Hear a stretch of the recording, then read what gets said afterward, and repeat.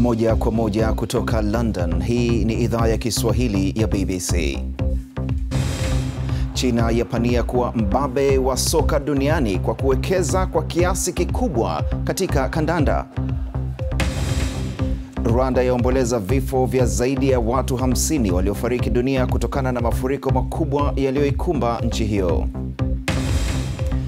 Tunisia yaimarisha ulinzi wake katika mipaka yake kujaribu kuzuia mashambulio ya kundi linalojiita Islamic State. Katika michezo, mkuu wa soka Ulaya Michel Platini kuachia ngazi. Amepoteza katika rufaa ya kupinga marufuku ya kutojihusisha na shughuli za soka kwenye mahakama ya usuluhishi wa masuala ya michezo.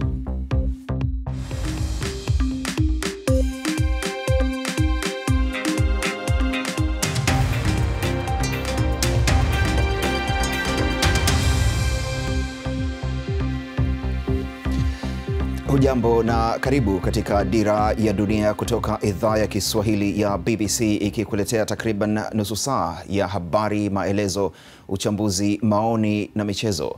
Jina langu ni Salim Kikeke nikiwa hapa London.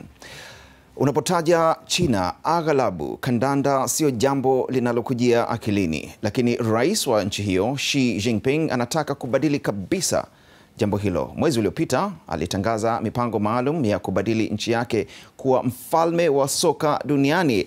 Anasema akianzia shuleni kwenye mizizi kabisa, lakini hatimaye kuwa mwenyeji na mshindi wa michuano ya kombe la dunia.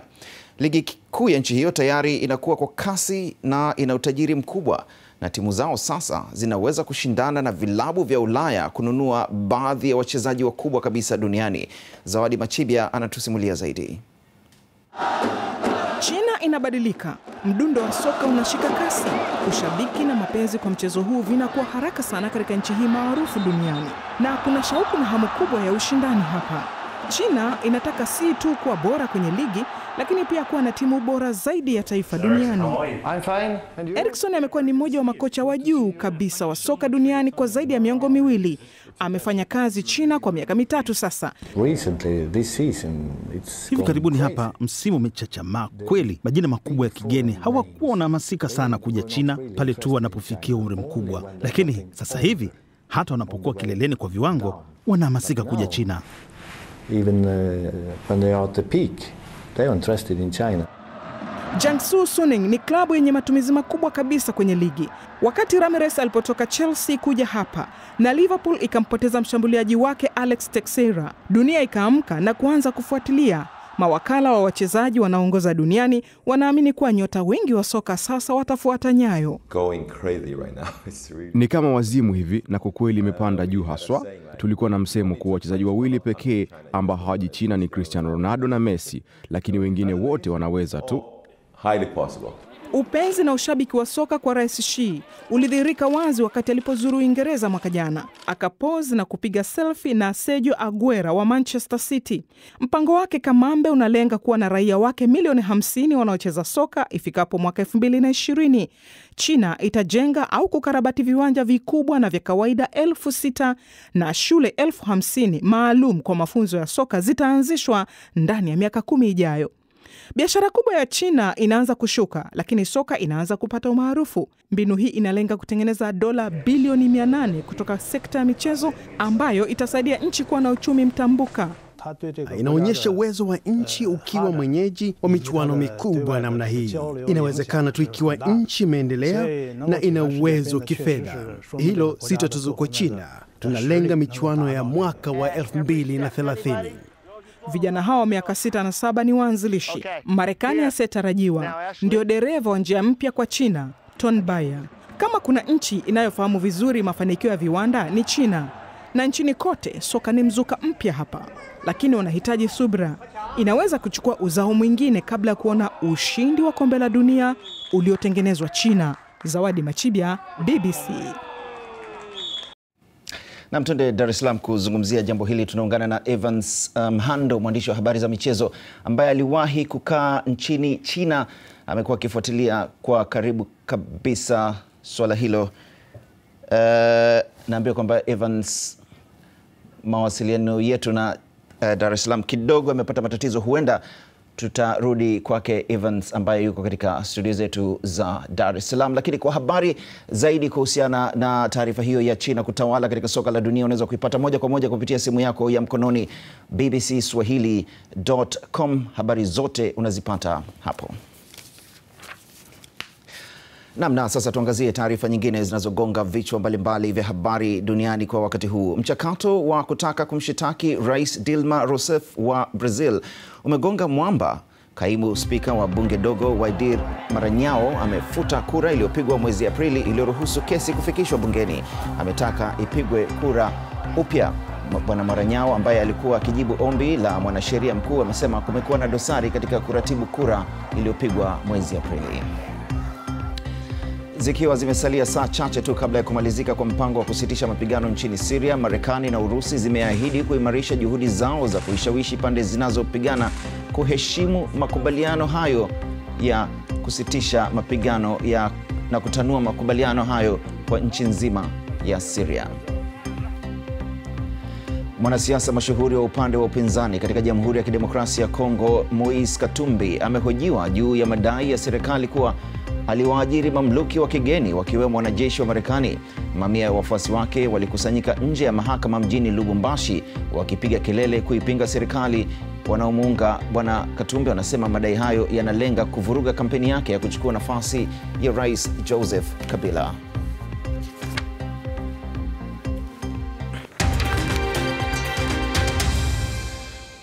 Sasa tuende Dar es Salaam kwake Evans Mhando katika studio zetu za Dar es Salaam. Evans, mwandishi wa habari za michezo, amewahi kuishi China akifuatilia kwa karibu kabisa. Evans, ni hao, kusalimia kichina kwanza. Ni hao.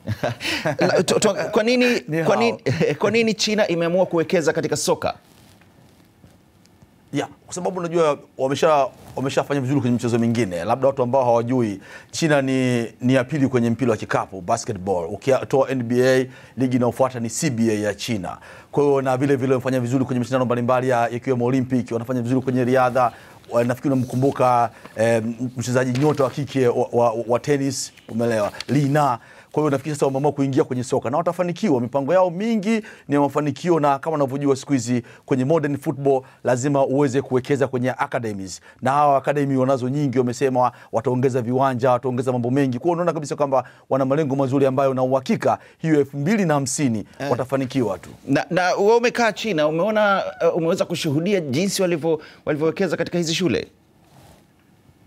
Ni kweli umefanya hivyo, shule zipo na wanafundisha, na kuna walimu wengi kutoka magharibi na Amerika ya Kusini wanafundisha mpira kule kwenye nchi kama Brazil, Argentina, nchi za Ulaya kama Italia, Ujerumani, Uingereza. Wapo wanafanya kazi ya kufundisha mpira kule, na vilabu vyao vikubwa vinafanya vizuri. Kwa mfano kama Guangzhou Evergrande ambayo inafundishwa na kocha wa zamani wa timu ya taifa ya Brazil Luis Felipe Scolari. Vile vile kama unakumbuka Marcelo Lippi aliyefundisha timu hiyo, Fabio Cannavaro.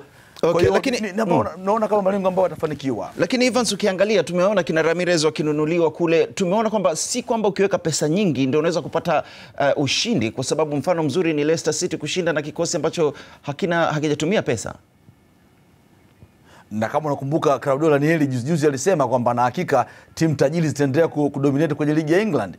Asikwambie mtu, football ya kisasa lazima uwekeze na uwe na pesa nyingi. Na hawa kama unavyoona Salim walichofanya, wameanza kuwekeza kuanzia chini kwenye grassroots kwa vijana wadogo. Kwa hiyo ukifanya kuwekeza kwenye vijana wadogo na hakika utafanikiwa. Kama utaanza kurupuka kuwekeza juu kama unavyokurupuka kwenye soka la Tanzania, hilo na hakika uweze kufanikiwa. Lakini wao wamechungulia watu wadogo wafanye lipi. Kwa hiyo watafanikiwa. Tuna hakika hiyo 2050 watafanya vizuri na malengo yao kuandaa kombe la dunia 2030. Na watakia kila laheri. Shishie. Shesheni. Asante sana Evans huyo Mhando, mwandishi wa habari za michezo akizungumza nasi kutoka Dar es Salaam. Nchini Rwanda watu 53 wamefariki dunia kutokana na mafuriko makubwa ambayo pia yameharibu miundo mbinu. Eneo lililoathirika sana ni wilaya ya Gakenke kaskazini mwa Rwanda ambapo watu 35 wameuawa. Mazishi ya waliopoteza maisha yamefanyika leo. Ive Buchana anatueleza zaidi. Ni watu 35 waliokufa katika eneo hili la Gakenke kaskazini mwa Rwanda kutokana na mafuriko ya mvua zilizonyesha tangu siku ya Jumamosi hadi siku ya leo, na kuna baadhi ya nyumba ambazo zimesombwa na maji leo asubuhi, na watu hao waliokufa wanazikwa.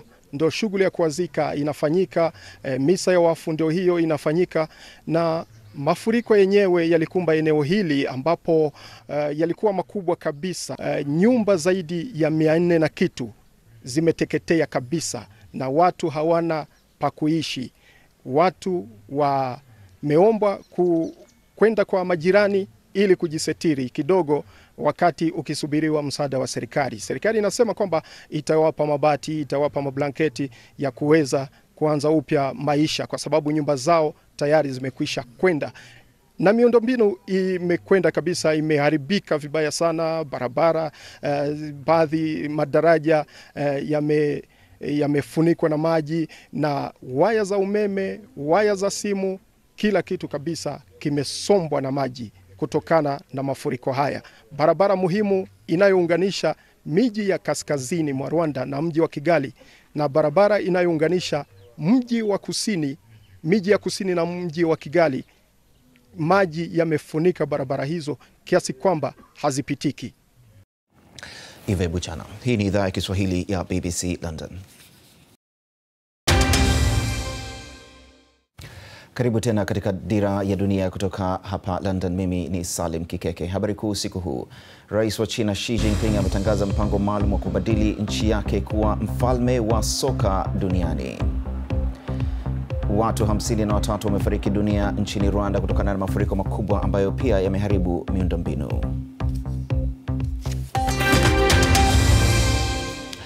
Tunisia imekuwa ikiimarisha ulinzi katika mipaka yake kufuatia mashambulio yaliyofanywa na wapiganaji wa Islamic State. Katika shambulio la mwisho lililofanywa msimu uliopita wa joto, watu zaidi ya 39 waliuawa katika kituo kimoja cha mapumziko kwenye pwani ya nchi hiyo. Alex Muridhi ana taarifa zaidi. Wafanya magendo wakiwa njiani. Kila usiku gizani, wanaume hawa husafirisha mafuta kutoka Libya hadi nchi jirani ya Tunisia. Ni biashara kubwa hapa. Wasiwasi sasa umezuka kwamba njia hizi huenda zikatumiwa pia na kundi la Islamic State. Tumeruhusiwa kusafiri nao ili kuona jinsi ilivyo rahisi kusafiri kwa njia isiyo halali kati ya mipaka yote miwili. Baadhi wanasema ni magendo. Sijui niseme ni nini. Wakati mwingine hata polisi uchunguza tumebeba nini. Watu wana uhuru wa kusema lolote lile, lakini hivi ndivyo tunavyoishi. Huyu ni kati ya watu waliovuka mpaka kwa siri. Alipata mafunzo ya kijeshi nchini Libya kabla ya kuwashambulia watalii katika pwani ya Tunisia. Aliwaua watalii 39 siku hiyo. Kisha mwezi Machi IS walifanya shambulio lingine. Wapiganaji hao waliingia katika mji mdogo wa Bin Gadan, wakiwaua maafisa 20 wa usalama wakiwa na nia ya kulidhibiti eneo hilo. Leo maafisa wa serikali wanachukua tahadhari. Vizuizi vinawekwa mpakani kwa nia kuwazuia wapiganaji hao wanaodai kuendesha jihad. Lakini serikali inatambua lazima ifanye juhudi zaidi. Kizuizi kipo na kuna wanaoshika doria mpakani. Vile hutizama vitambulisho vya wale wanaoingia na kuvuka mpaka. Tunategemea ushirikiano na utengamano Tunisia, na hili ndiyo jambo muhimu zaidi. Kizuizi peke yake hakitoshi. Mpaka kati ya nchi hizi mbili una urefu wa kilomita 400. Huku Islamic State wakiendelea kuwa na ushawishi zaidi nchini Libya, na Watunisia wengi wakiwa tayari kupambana na wapiganaji hao wanaodai ni jihad. Hali hii ni changamoto kubwa kwa taifa. Alex Mureithi, BBC. Chama cha upinzani nchini Kenya kimefanya maandamano nje ya ofisi za tume ya uchaguzi nchini humo zikitaka makamishna wajiuzulu kabla ya uchaguzi mkuu mwakani. Kiongozi wa upinzani Raila Odinga amesema hana imani na tume iliyopo sasa na chama chake kitawatimua kwa nguvu makamishna hao endapo watakataa kujiuzulu. Mwandishi wetu Ansoi anaripoti kutoka Nairobi. Viongozi wa upinzani wako katikati ya halaiki hii ya watu wakizungumzia jinsi watakavyoendesha maandamano haya na kuhakikisha kwamba makamishna ambao wanaendesha chaguzi humu nchini wameondoka ofisini. Wanasema kwamba ifikapo uchaguzi mkuu wa mwaka ujao, wanataka kwamba kutakuwa na watu tofauti ambao watakuwa wakiendesha uchaguzi katika nchi hii, na hapa usalama umeimarishwa kuhakikisha kwamba makamishna katika ofisi yao wako salama na pia waandamanaji wako salama. Lakini kama unavyoona, kazi imesimama. Hapa ni katika chuo kikuu cha Nairobi. Wanafunzi wametoka nje, wametoka madarasani kuja kushuhudia ni nini yanaendelea hapa mjini.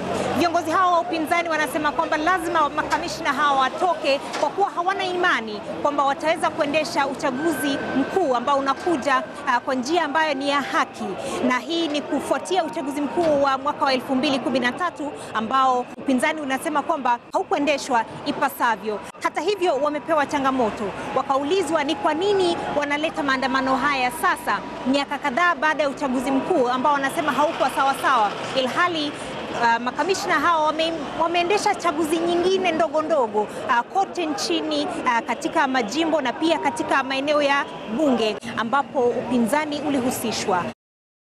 Taarifa yake Ansoi. Habari za michezo ni muda mfupi ujao, na miongoni mwa taarifa hizo ni fursa ya kucheza ligi ya mabingwa Ulaya msimu ujao inawaponyoka Manchester City.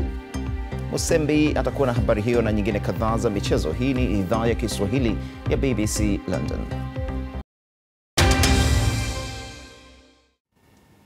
Karibu tena. Michezo, Musembi Mwake. Kweli. Na Michel Platini analazimika kujiuzulu wadhifa wake wa rais wa shirikisho la soka barani Ulaya UEFA baada ya mahakama ya kimataifa ya usuluhishi wa masuala ya michezo CAS kukatalia mbali rufaa kupinga uamuzi wa awali wa kumpiga marufuku bwana Platini kutojihusisha na shughuli zozote za soka. Lakini mahakama hiyo ya CAS imepunguza marufuku dhidi ya bwana Platini kutoka miaka 6 hadi miaka 4 na atatakiwa kulipa faini ya dola 61,000. Adhabu hiyo ya awali ilikuwa imetolewa dhidi ya Platini na kamati ya maadili ya FIFA kwa kosa la kupokea malipo yenye utata ya dola milioni 2 ambayo yaliidhinishwa na aliyekuwa rais wa shirikisho hilo la soka duniani Sepp Blatter. Marufuku hiyo inamalizika March mwaka 2019 na hii ina maana basi hawezi kurejea tena katika uongozi wa soka duniani. Hayo ni ya soka ya ofisini. Sasa soka ya viwanjani. Nchini Uhispania ni rasmi kwamba bingwa wa La Liga atakuwa Barcelona au Real Madrid baada ya Atletico Madrid kujikwaa mwishoni mwa wiki.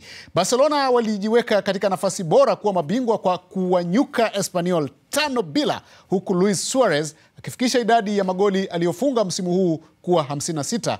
Atletico nao walifungwa 2-1 na Levante, timu ambayo imeshashushwa daraja. Cristiano Ronaldo alifunga mawili kuiwezesha Real Madrid kuwafunga Valencia 3-2.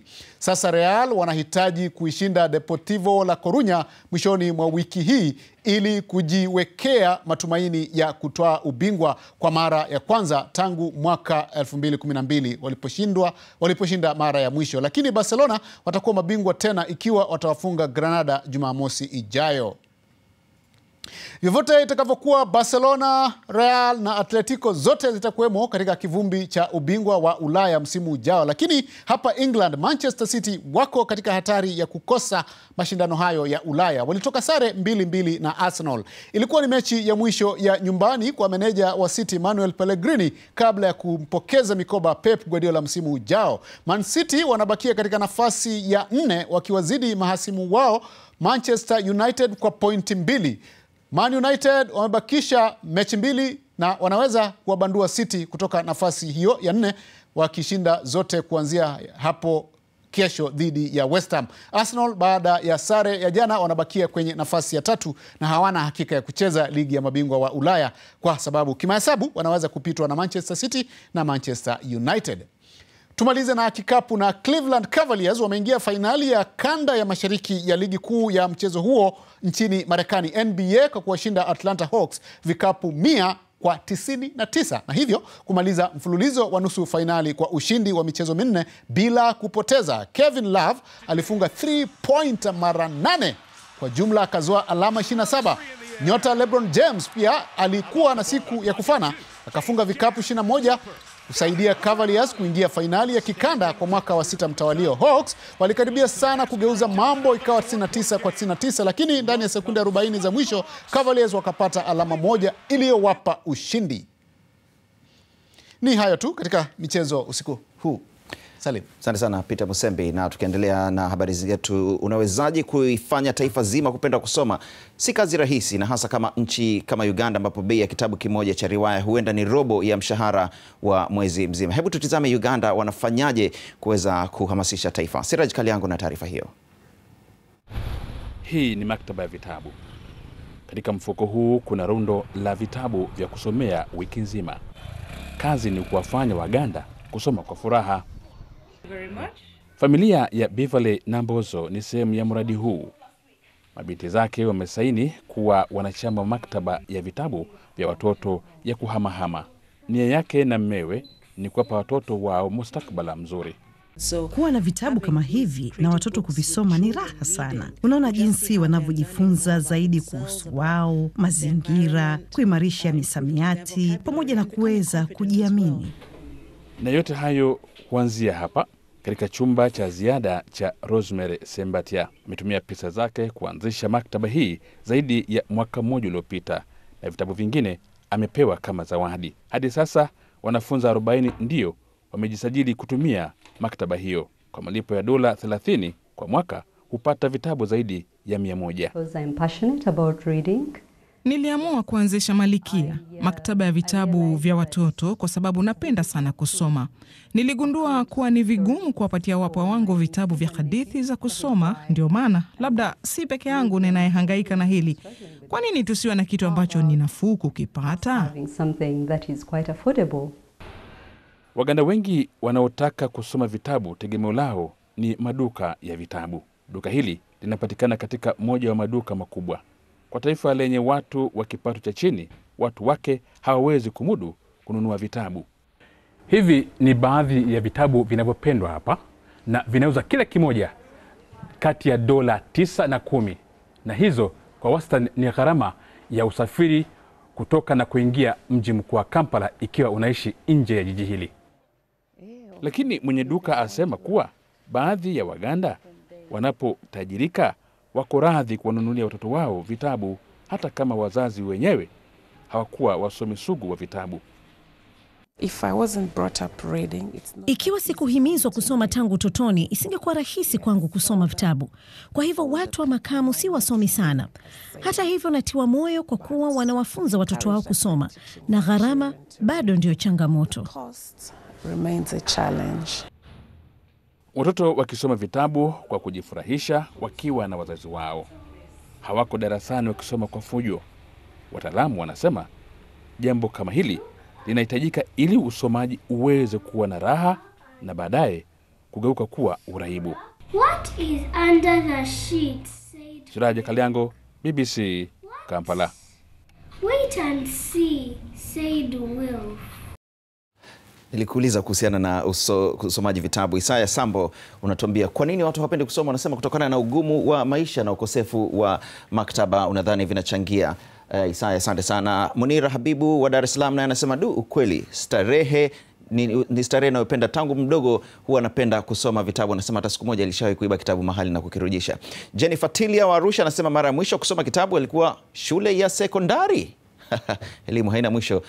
Na mpaka hapo tumefika mwisho wa Dira ya Dunia usiku huu wa leo. Usikose kuungana nasi tena kesho muda na wakati kama huu. Mimi ni Salim Kikeke kwa niaba ya Peter Musembi na watakieni usiku mwema. Alamsiki.